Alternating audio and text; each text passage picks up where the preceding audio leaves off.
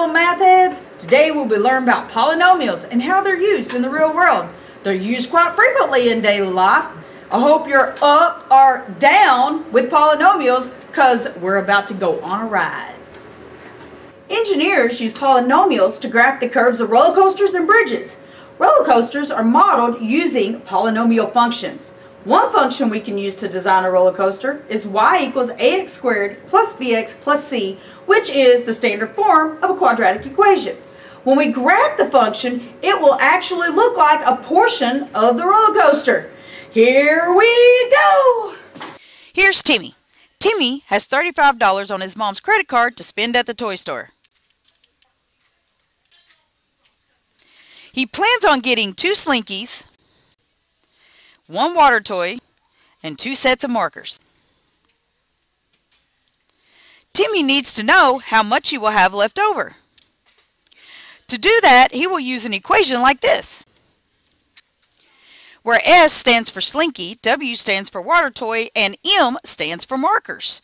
Now, he has to plug in the cost of the toy, so the equation becomes, Timmy will then have to find out how much he has left over. $10.53 is what's left over. Now he can spend the rest on V-Bucks or give his mother back her credit card. Another way we can use polynomials is to model projectile motion. For example, shooting a basket in basketball.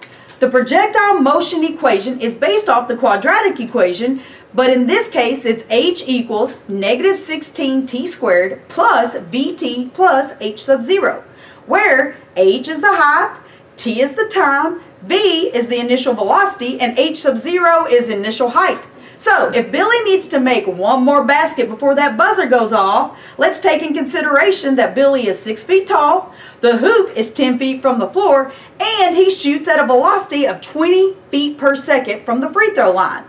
When does he need to shoot the ball to make sure it makes it before the buzzer? So our equation becomes 10 equals negative 16t squared plus 20t plus 6.